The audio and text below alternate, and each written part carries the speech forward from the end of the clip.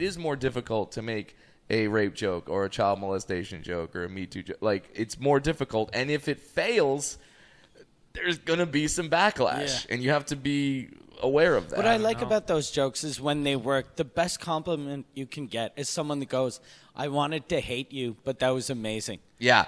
I had this woman tell me that once, and I was like, that's the best comment I've ever had. Yeah. I wanted to hate you. Yeah. I came in going like, because it's easy to get people to like you when they already like you. Yeah. It's harder to change them. I've had that happen to me with the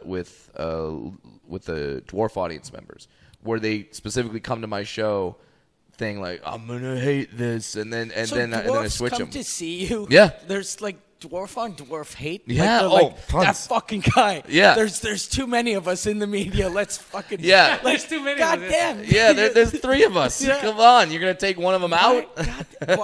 What the fuck is wrong with these people? Yeah. Why? That, and I don't get the and this is not just stand up, but movies, music, whatever. The hate watch, where I would never buy a ticket.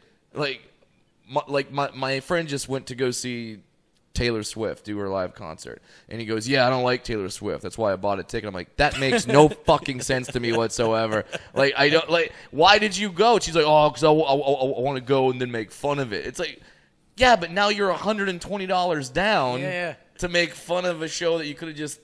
I don't get that. I don't go see a movie to hate it. I don't listen to music to hate it, and I don't go see comics that I don't like. Why are you in that gay bar? Because I hate these fags. Fucking fags. Oh man.